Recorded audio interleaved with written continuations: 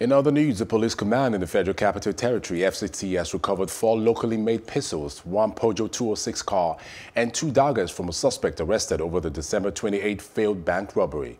The Commissioner of Police, CP in charge of the command, Bala Chiroma, disclosed it at a news briefing on Tuesday in Abuja.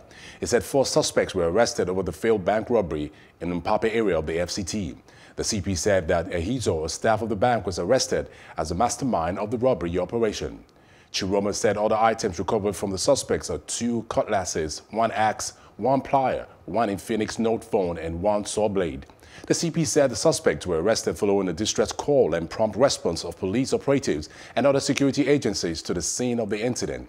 He said the command had commenced investigation into the incident, adding that 3 additional locally fabricated pistols and some dangerous weapons had also been recovered from the hideout of the suspects.